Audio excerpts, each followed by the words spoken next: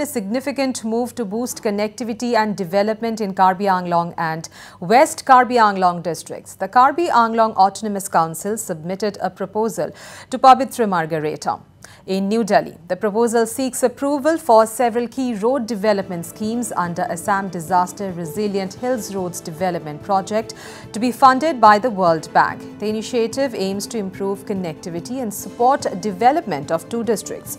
For Karbi Anglong, the council proposed 15 roads with a total length of 294.5 kilometers, including the Howrah Ghat, Dokmoka, Samilangso, Bamun Bay Road, Birola to Rongpling Plum Road and Difu Road, among others. For West Karbi Anglong, the council proposed 4 roads with a total length of 81.7 kilometers, including the Langtat Tinyali to Jengka Bazar Road, Rongpangbong to Baida Road and Tirkim to Rongkor Road, among others. The proposed road development schemes are expected to significantly improve connectivity and support the development of Karbi Anglong and West Karbi Anglong districts.